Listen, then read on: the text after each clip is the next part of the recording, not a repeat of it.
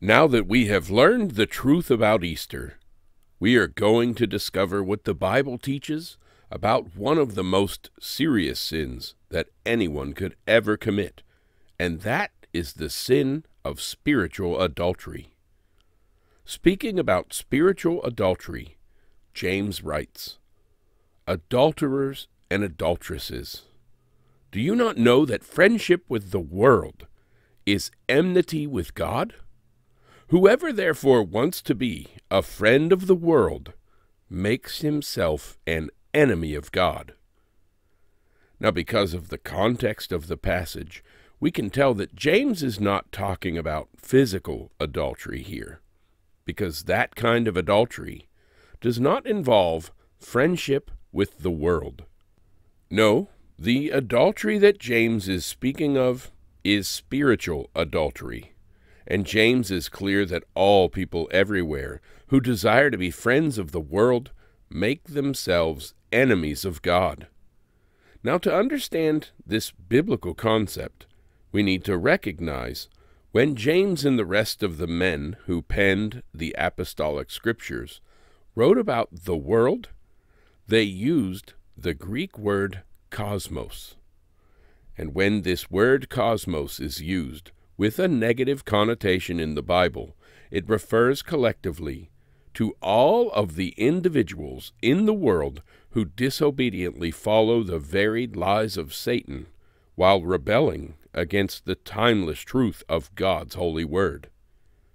About these two diametrically opposed groups that can easily be distinguished by their obedience to all of the Scriptures and the Scriptures alone, John writes, "We know that we are of God, and the whole world lies under the sway of the wicked one." So those who are under Satan's influence make up the world, while those who have been set free from that evil influence by hearing, believing, and obeying the Word of God are no longer part of that system.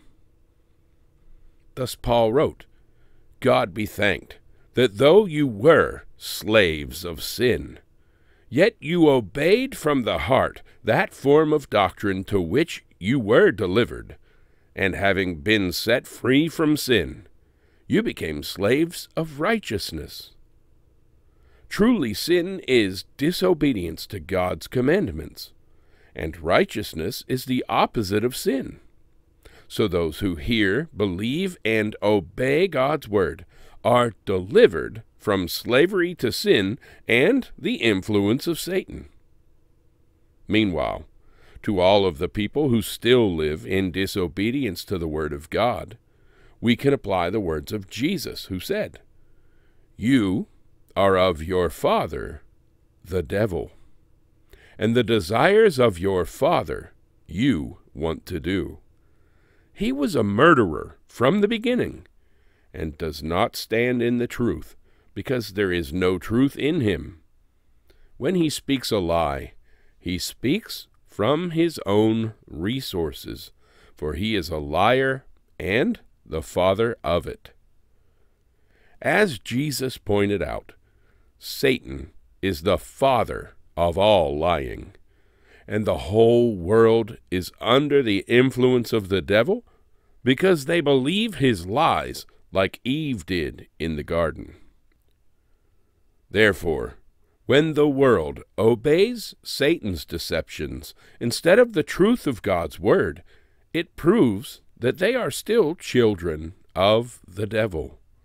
And even while the Holy Scriptures clearly instruct us to live lives of righteousness and godliness, the Bible also teaches that the world is hell-bent towards sin and destruction. So our brother John concluded, "He who sins is of the devil, for the devil has sinned from the beginning. For this purpose the Son of God was manifested, that he might destroy the works of the devil." And John also declared, "In this the children of God and the children of the devil are manifest. Whoever does not practice righteousness is not of God, nor is he who does not love his brother. So in this raging battle between truth and deception, the cosmos, or satanic world system, represents those who are fighting against the Messiah because they are still following the devil's lies that lead them to violate the laws of their Creator. About this Paul explains, "And you he made alive, who were dead in trespasses and sins, in which you once walked according to the course of this world, according to the prince of the power of the air, the Spirit, who now works in the sons of disobedience, among whom also we all once conducted ourselves in the lusts of our flesh, fulfilling the desires of the flesh and of the mind, and were by nature children of wrath, just as the others. So, we once were part of the world system that follows the lies of Satan, and we were dead in sin because we walked in rebellion to God's law along with the rest of the world. Plus, when we lived in that way, we were really allowing Satan to condemn us to hell because his lies always seek to justify people continuing to live for the lusts of their flesh as sons of disobedience and children of wrath." Thus in Ephesians, Paul described the current state of every person who walks according to the lusts of their flesh.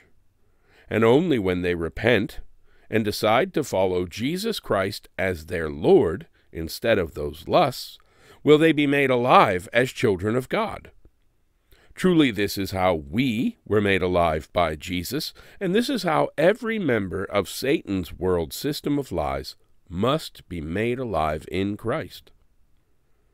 Meanwhile, because we are now on the opposing side of the world in this war between God's truth and Satan's lies, Jesus explained, "If the world hates you, you know that it hated me before it hated you.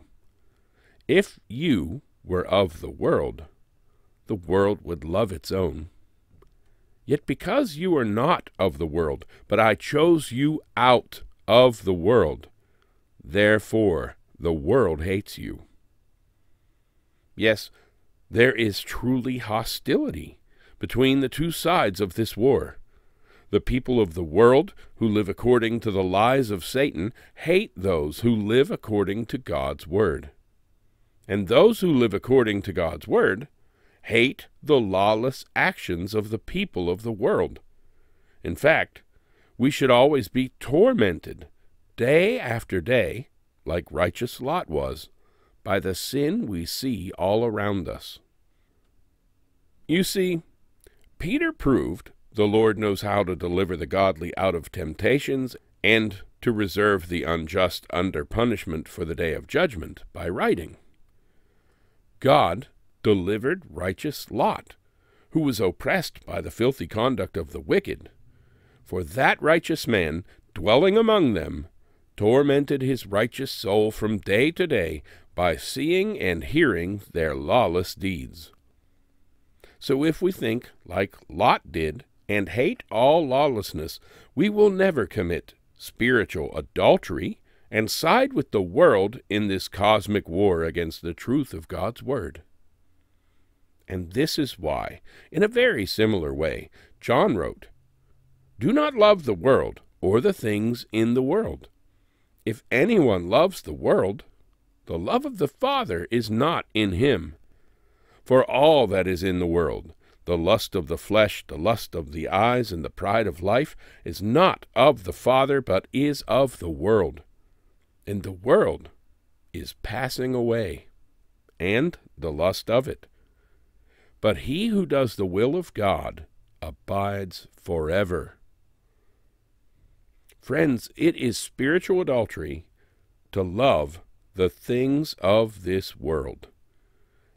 As James said earlier, adulterers and adulteresses, do you not know that friendship with the world is enmity with God. Whoever therefore wants to be a friend of the world makes himself an enemy of God. So unless we want to become God's enemies, we must keep our distance from the things of the world. But how can we learn to do this?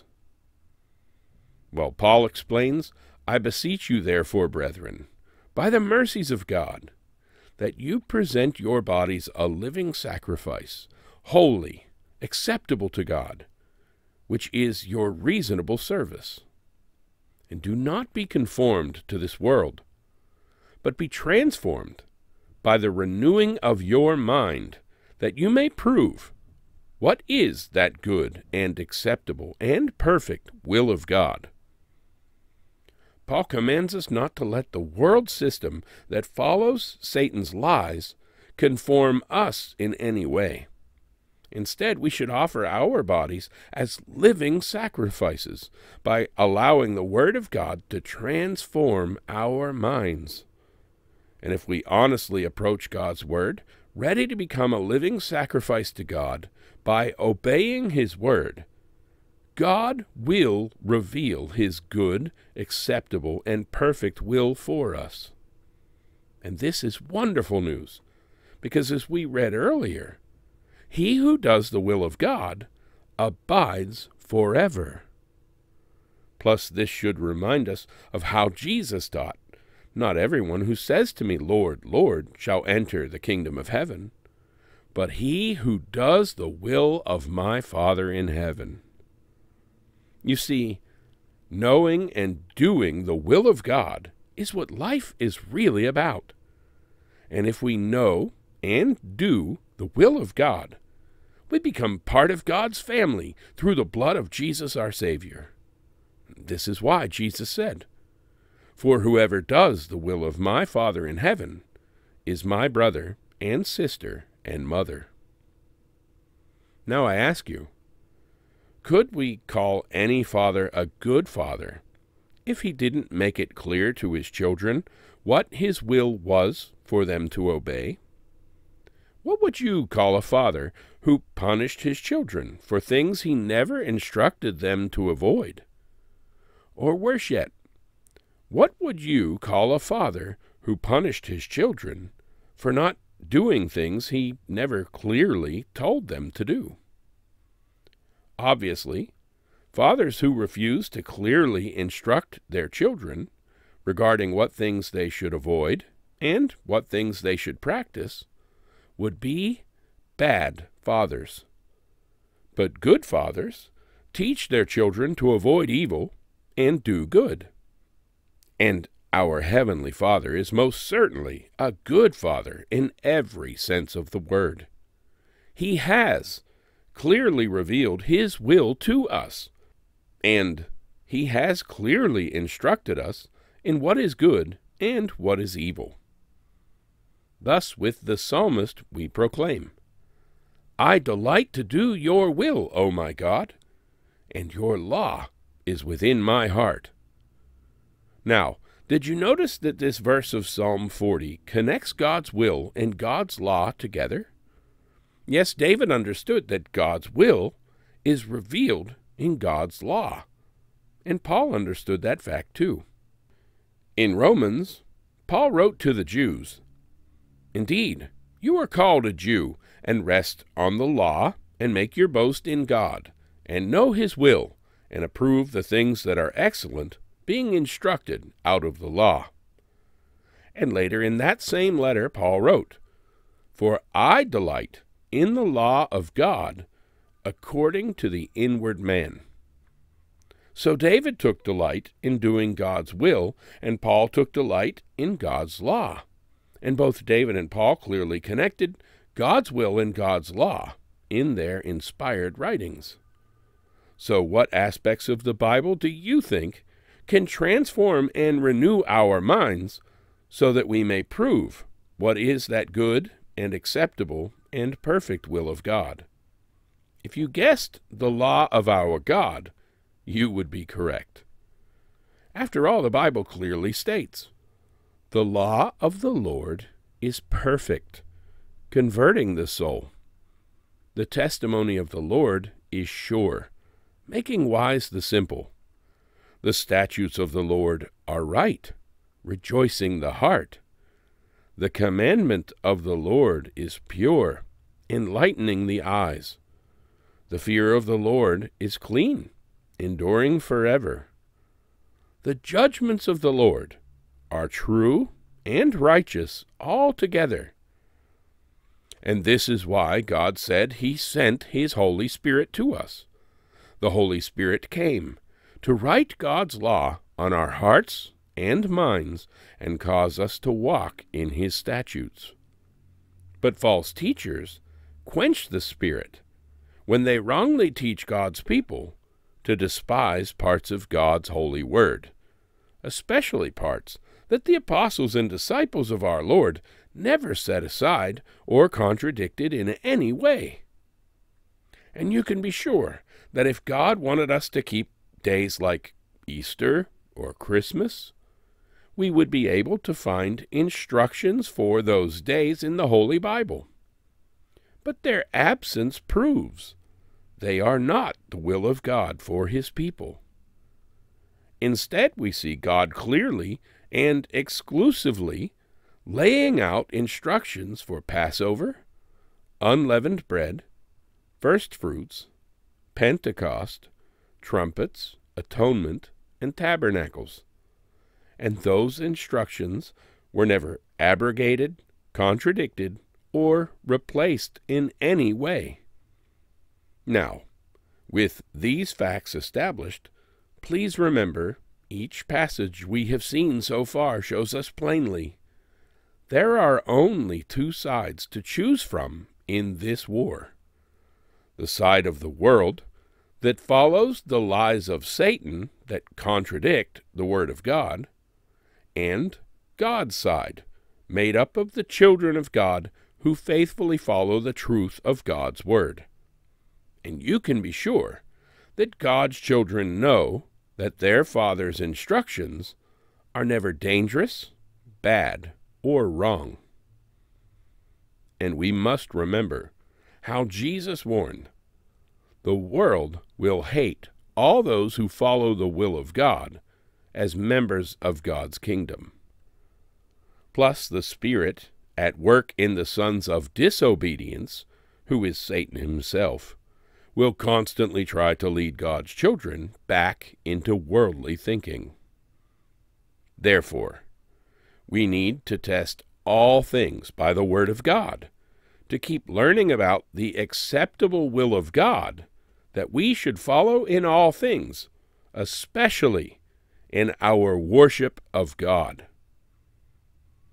And now that we understand that this is the real spiritual warfare we are involved in during this present evil age, we should ask, why is friendship with the world compared to adultery?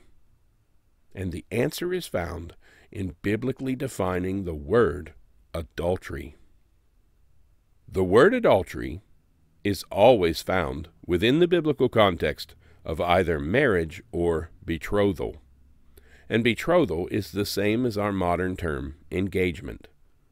So, adultery occurs when someone who has entered into a marriage covenant by either being married or betrothed leaves the marriage covenant to be intimate with someone else. If a person cheats on their fiancé or their spouse, they commit adultery.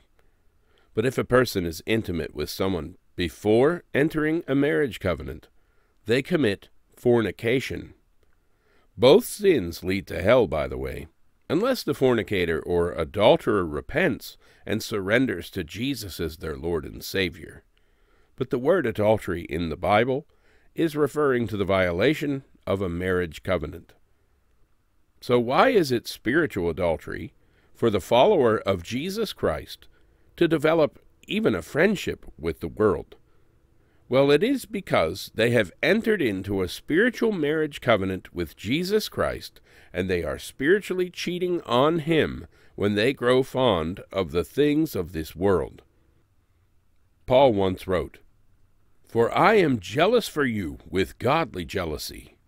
For I have betrothed you to one husband, that I may present you as a chaste virgin to Christ. But I fear lest somehow, as the serpent deceived Eve by his craftiness, so your minds may be corrupted from the simplicity that is in Christ. You see, as the church, we are the chaste and pure virgin bride of Jesus Christ, and we are waiting for our bridegroom to come to officially enter our marriage to him. So because we are in a very solemn marriage covenant with Jesus as his betrothed wife, we commit spiritual adultery when we get comfortable with the things of the world in our lives. And in direct contrast to people being comfortable with the compromise and sin of this present evil world, John prophetically writes, "Let us be glad and rejoice, and give him glory, for the marriage of the Lamb has come, and his wife has made herself ready. And to her it was granted to be arrayed in fine linen, clean and bright. For the fine linen is the righteous acts of the saints." Yes, righteous, faithful obedience to God's word prepares the saints to stand before Jesus in fine, clean, bright, white linen garments.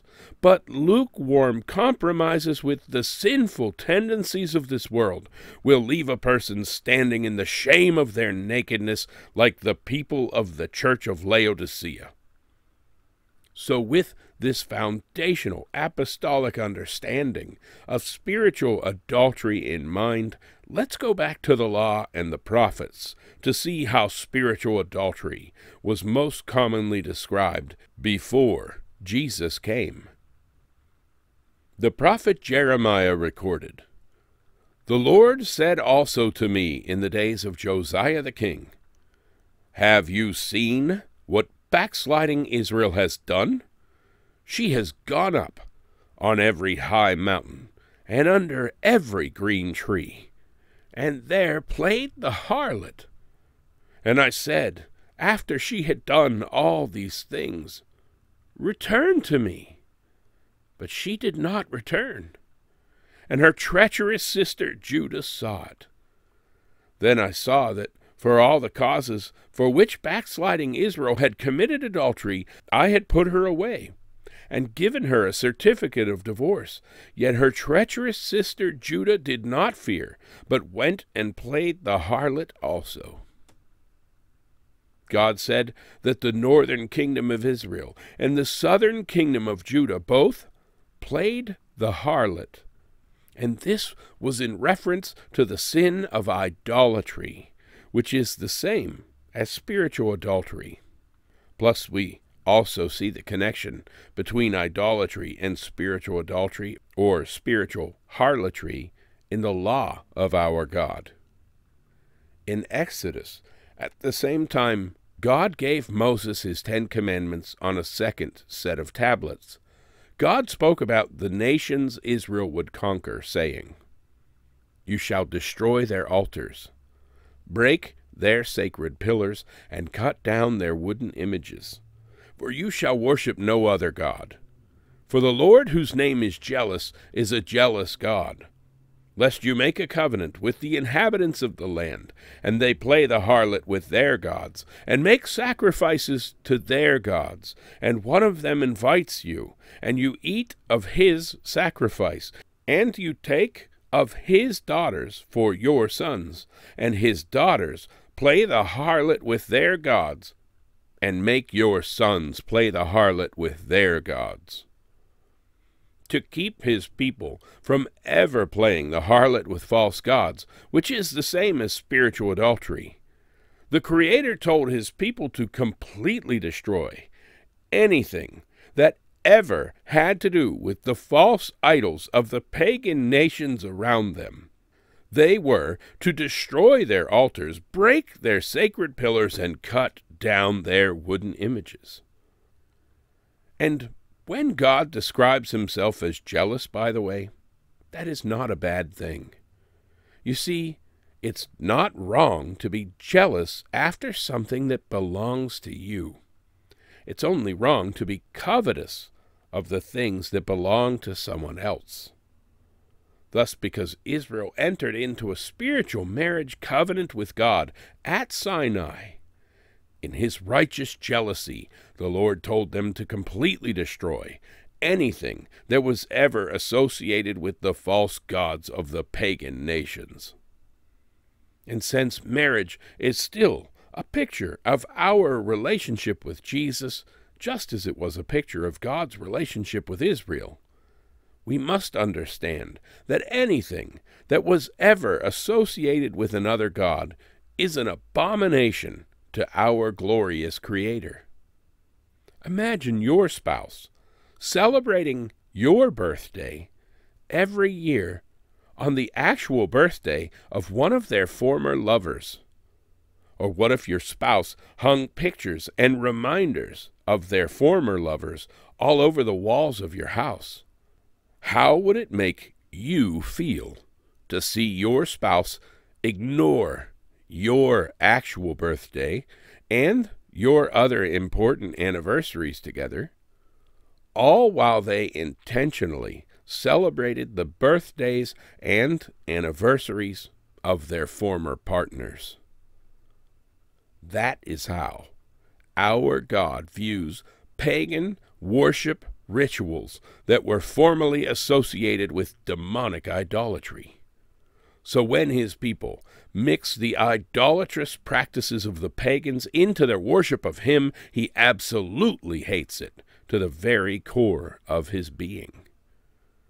Over and over again, to prevent this terrible type of spiritual adultery from happening, our Lord repeated, "You shall utterly destroy all of the places where the nations which you shall dispossess served their gods, on the high mountains, and on the hills, and under every green tree. And you shall destroy their altars, break their sacred pillars, and burn their wooden images with fire. You shall cut down the carved images of their gods, and destroy their names from that place. You shall not worship the Lord your God with such things." You see, our worship of God is the most intimate connection we ever make with him. And when we incorporate pagan idolatry into the worship of the one true God, it is a constant reminder to him of his enemies, demonic enemies, who competed against him for his bride's love and attention. And I hope we can see God never told Israel that they could keep those idolatrous practices as long as they no longer meant idolatrous things to them. No, our God warned, "You shall not at all do as we are doing here today, every man doing whatever is right in his own eyes." Truly, the way of a fool is right in his own eyes, but he who heeds counsel is wise. Thus, only a fool justifies adopting pagan worship rituals into the worship of the Most High God by saying it is right in his own eyes. But the wise man or woman seeks the never-changing counsel of God to find his will regarding how he is to be worshipped. And that counsel makes it clear. If we don't ever want to provoke our God, whose name is jealous, to wrath like Israel and Judah did, we better flee from all of our former associations with pagan idolatry. We need to utterly destroy the things in our lives that were clearly associated with the worship of other gods at any time in history. And we must never worship the Lord our God with such things. That is why we see in Acts many of those who had practiced magic brought their books together and burned them in the sight of all. And they counted up the value of them, and it totaled 50,000 pieces of silver. Even in the new covenant, our God will not share his bride with Satan or his demons who pose as gods in this world. And Paul warns, you cannot drink the cup of the Lord and the cup of demons. You cannot partake of the Lord's table and the table of demons. Or do we provoke the Lord to jealousy? Are we stronger than he? Friends, the Almighty has declared, take heed to yourself, that you are not ensnared to follow them after they are destroyed from before you, and that you do not inquire after their gods, saying, how did these nations serve their gods? I also will do likewise. You shall not worship the Lord your God in that way. For every abomination to the Lord which he hates, they have done to their gods. Therefore the Bible declares plainly, over and over again, that God hates the way the pagans worship their false deities. And he has specifically forbidden his people from imitating the ways of the Gentiles. Plus, because God said he hates those things, it really doesn't matter if we see them differently than he does. We still need to put them out of his church. Please remember, there are only two sides in this war, and anything that we can't find in the Bible regarding our worship of God is from the world. Plus, friendship with the world makes us the enemy of God. And the scriptures plainly record God has never, ever allowed anyone in all of biblical history to worship him according to what was right in their own eyes. Instead, God has always prescribed exactly how he is to be worshipped in his word. For example, God told Moses about the tabernacle, see that you make all things according to the pattern shown you on the mountain.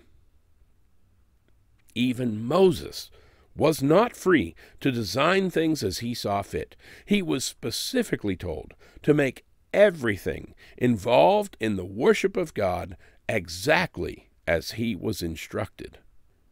Therefore, even the tabernacle and its instructions reveal, we are never permitted to invent our own forms of worshiping God, especially when the question is, can we incorporate pagan elements into that worship?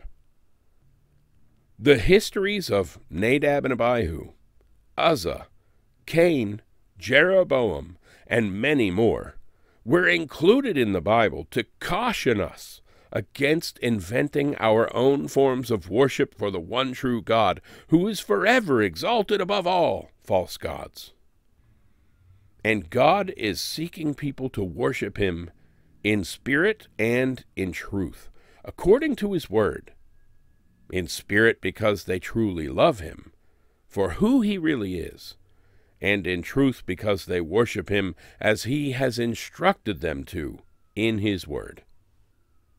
So, instead of being conformed into the pagan practices of worship that sprang up from ancient forms of idolatry and paganism, we must be transformed by the renewing of our minds as we search the Scriptures daily to see what the perfect, approved, unchanging will of God actually is.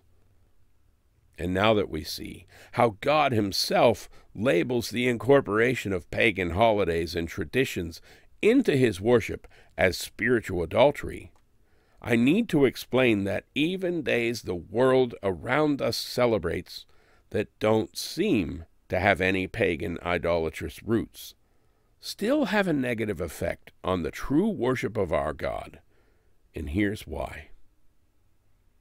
Imagine that your Heavenly Father specifically painted 8 magnificent paintings just for you. And as He gave them to you, He explained that those 8 special paintings were intentionally designed by Him to constantly remind you of His glorious love and His amazing plan of redemption. Then imagine that after your Heavenly Father gave you those very special and divinely crafted paintings, He clearly instructed you to gaze at them on a regular basis, to keep your love burning brightly for Him. In fact, He warned you several times not to ignore them, not to hang other paintings He did not paint beside them, and not to forget what each painting meant. But later, when you forgot your Heavenly Father's clear instructions, you began to hang several other forged paintings in among the paintings God gave you. And pretty soon your wall was overflowing with beautiful artwork, some divine originals, and some were beautiful forgeries. But next imagine that you somehow forgot which ones were the original, valuable, and special paintings your Heavenly Father lovingly painted for you. You no longer spent your time exclusively admiring the paintings that your Creator and Redeemer had painted for you, paintings that were specifically designed to help you grow in your faith and love Him more and more. But instead, the bright colors and flashy scenes of the forgeries distracted you, and you began to prefer the forgeries more than you even admired your Heavenly Father's special gifts to you. First, how do you think that would make Him feel? But second, consider this. What if the messages hidden in your Heavenly Father's original paintings became a faint memory? And without those messages, your love for Him grew dull and cold. Soon the reasons why you were drawn to love your God with all your heart, mind, soul, and strength were forgotten, and you found your love for the things the forgeries presented growing uncontrollably.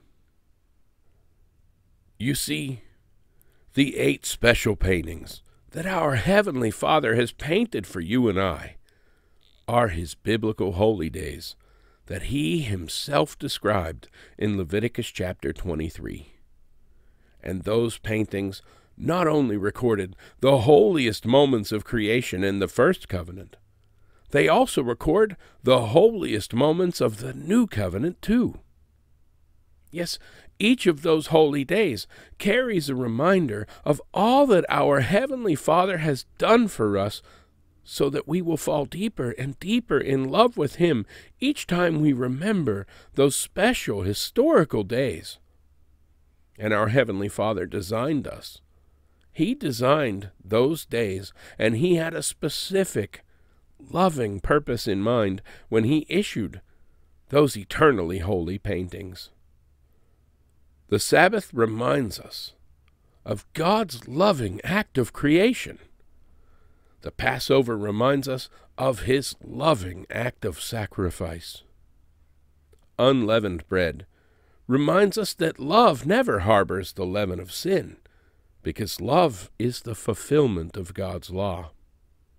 And first fruits reminds us of all of the wonderful things we will inherit after following our risen Savior faithfully to the promised land. Pentecost reminds us that God's law is the very definition of love, and God's love has been poured out in our hearts when His law was written there by the Holy Spirit. And the Day of Trumpets reminds us that our beloved will return at the great sound of the last trumpet to reap the harvest of the earth. The Day of Atonement reminds us that he will cleanse the world of all unrighteousness and sin in order to be one with his bride forever.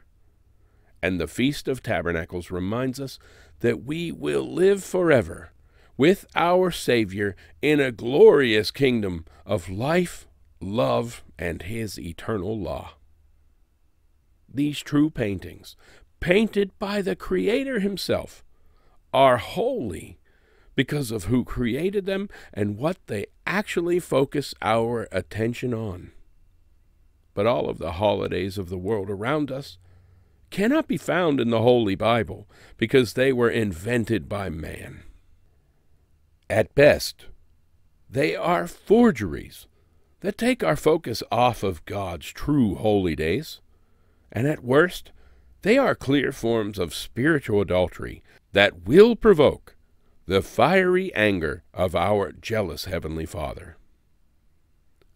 Sadly, when people hear for the first time the origins of man-made holidays like Sunday, Christmas, and Easter, they often say, "But that's not what it means to me." Or even, "I don't think about the pagan origins of those traditions when I celebrate those holidays." But today we have clearly learned from the Bible itself, it does not matter what those days mean to you. What matters is what they mean to God. We are in a marriage covenant with Jesus Christ, and we are not free to dabble in the things of this world while we claim to be in that covenant with him. In fact, if we do, the Bible warns we will make ourselves an enemy of God. So to avoid lukewarmness and worldliness in our walk with Jesus Christ, we must always ask one important question to avoid falling into the sin of spiritual adultery. And that question is, what is the origin of the teaching, holiday, tradition, custom, practice, or term I am considering incorporating into my worship of God? When considering a teaching, the question is, what is the origin of the teaching? And did it come from the Bible or from man? When considering a holiday, the question is, what is the origin of the holiday? And did it come from the Bible or from man? When considering a tradition, the question is, what is the origin of the tradition? And did it come from the Bible or from man? And so on. But we must use this simple question to test all things, to see if they originated in the Word or in the world. If we can find the teaching, holiday, tradition, custom, practice, or term in the Word, and it was prescribed by God, then it is a kingdom principle, and it is approved by God for his worship. But if the origin of a teaching, holiday, tradition, custom, practice, or term traces back to the pagan idolatry of the world, then it is from the world, and it must never be brought into the worship of the one true God.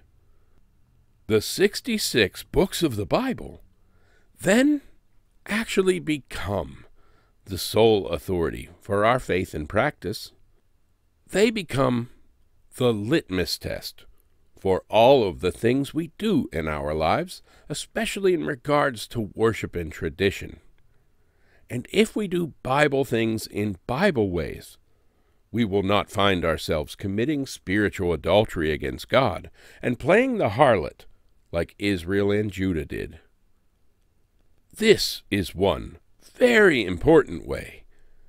God's biblical feasts are part of our spiritual sanctification that comes from walking after the Holy Spirit in obedience to God's Word.